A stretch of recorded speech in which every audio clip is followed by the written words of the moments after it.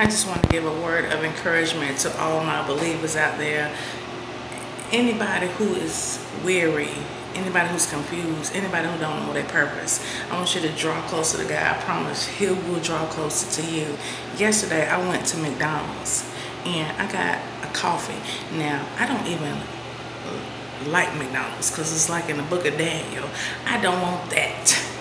I don't want that king's food. I don't want the Egyptian food, because McDonald's is meant to clog your arteries and it's made of garbage.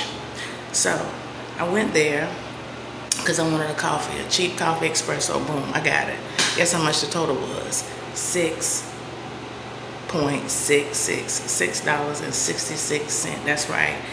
The sign of the beast of the Antichrist, the fourth kingdom in the book of Daniel, the one that has people, it's got a hold on a lot of people, and God's Spirit's going to pour out, or either that other spirit, the kingdom of darkness, is going to pour out. So may your spiritual eyes be open, may your spiritual ears be open, may you get a new heart, and may your mind be subjected under the mind of Christ. Bring everything around you under the subjection of the mind of Christ, and normalize speaking to people.